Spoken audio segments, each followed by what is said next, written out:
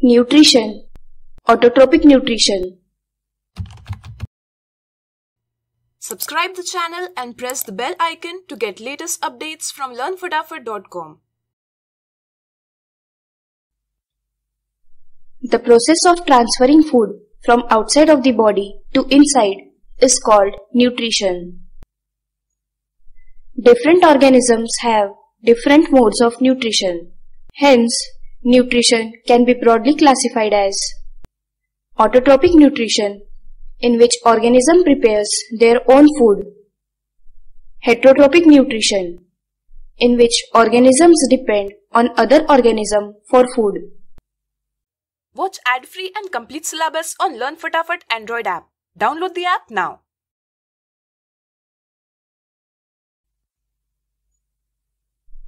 Autotrophic nutrition. The mode of nutrition in which organisms obtain food in the form of carbon dioxide and water is known as autotrophic nutrition.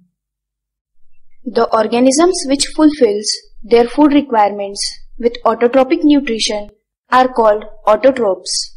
For example, green plants and some bacteria such as cyanobacteria.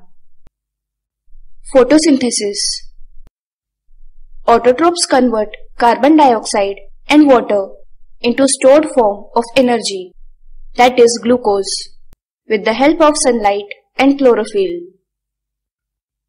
This process is known as photosynthesis. Events occurred in photosynthesis. First, light energy is absorbed by chlorophyll. Second, light energy is converted to chemical energy by chlorophyll and used for breaking of water molecules into hydrogen and oxygen. Third, reduction of carbon dioxide to carbohydrates or glucose. Chlorophyll. Some cells in green leaves contain green dots known as chloroplasts, which contain green colored pigment called as chlorophyll.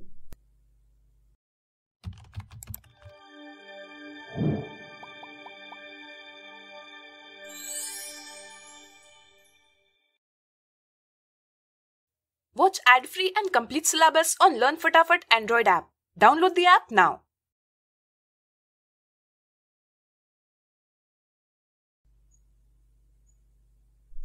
Experiment to find if chlorophyll is essential for photosynthesis. Keep a plant in dark for 3 days. Plant use up reserved starch. And then place the plant in sunlight for 6 hours. So plant produce new starch. Take a leaf of that plant which have varying color levels. Keep the leaf in boiling water for few minutes. So the leaf becomes soft and loose. Immerse the leaf in alcohol and place alcohol containing beaker in water bath and heat till alcohol boils. The leaf becomes brittle and the color of alcohol changes to pale green. Color of leaf changes to pale yellow.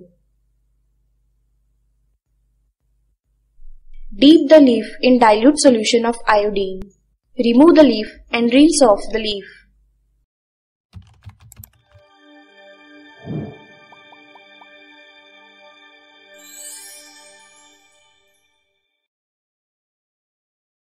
Watch ad-free and complete syllabus on LearnFatafat Android app.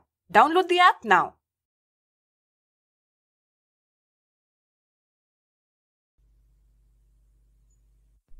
Because of starch produced in photosynthesis process, some areas on leaf becomes blue-black. This confirms that chlorophyll is essential for photosynthesis.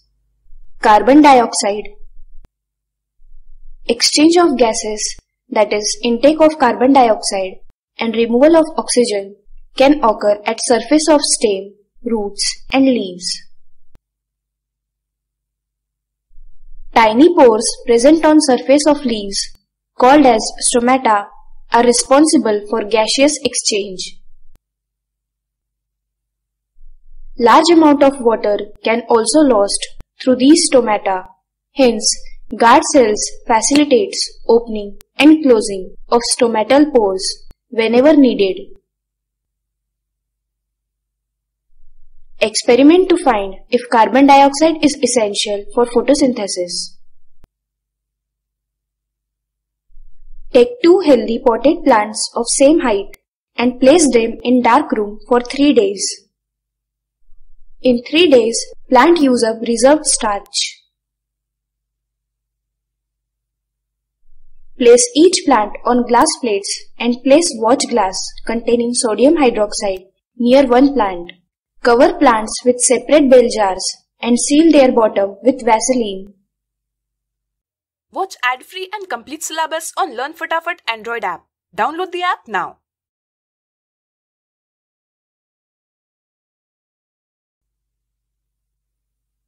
Sodium hydroxide absorbs carbon dioxide present in one jar. Hence, there is no carbon dioxide for photosynthesis. Keep plants in sunlight for 2 hours and check a leaf of one plant for starch. The leaf of plant placed near sodium hydroxide does not produce starch, while other plant produces starch. Hence, it is confirmed that carbon dioxide is essential for photosynthesis. Sunlight. Sunlight is also essential for photosynthesis. For example, if we keep a plant in dark for some days, then there will be no starch production. Like, share and subscribe LearnFatafat.com and press the bell icon to never miss an updates from LearnFatafat.com.